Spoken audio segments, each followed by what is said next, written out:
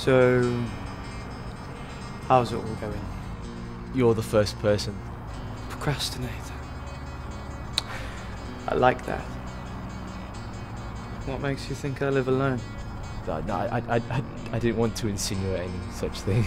I'm certain that there are newsworthy things occurring every day. You're just too much of a coward to take advantage of them whilst you have the chance. Okay, I'm sorry to bother you then. Don't worry about me. Worry about yourself. Maybe you're right. You can't do this. I wanted to say something earlier, but I wasn't sure how you were going to take it. I just said something. I tried. Okay? But it's got too far now. Too far?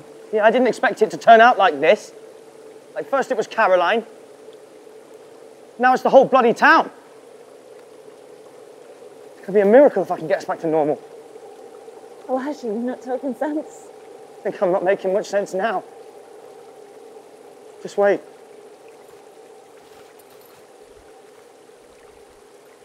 You won't even recognize who I am soon enough. How do you know this? Who's the leader of the gang?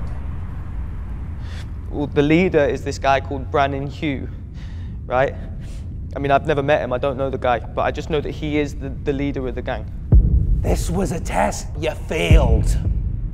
No.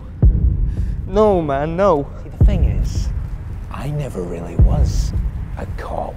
And you were never really a gang member. Well, not anymore, at least.